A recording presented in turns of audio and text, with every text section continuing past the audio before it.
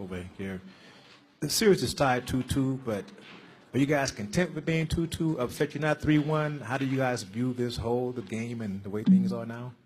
Yeah, we don't have much of a choice. I think we let that one slip away. I think it was 87-80 at some point or whatnot, and that's on me. Being the point guard, I got to manage the game better, make sure we get good shots, and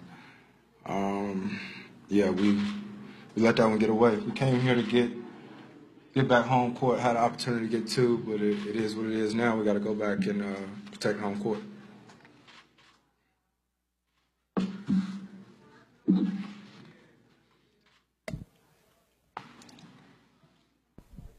What do you feel like happened from that 87-80 point until the end? I don't know. I got to go back and watch it. It felt like it happened fast. Joe got going. I don't know how many he hit down that stretch. We got to do better on our defensive rotations.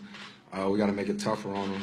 Joe is, I mean, he unbelievable with his pace and knowing how to get to his spots and stuff like that. We just we got to make it tougher on him.